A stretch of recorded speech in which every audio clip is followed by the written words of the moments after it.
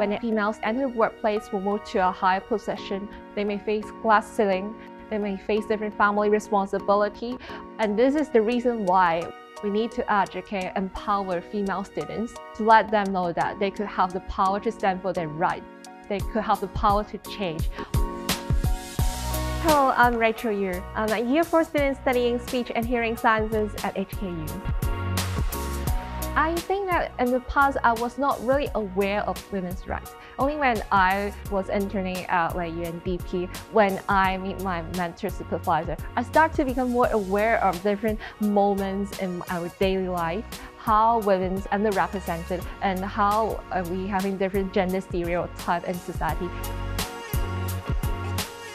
I think the most memorable part of this event is that they gather different women leaders, talk about different initiatives that they're doing, they're contributing to the women empowerment.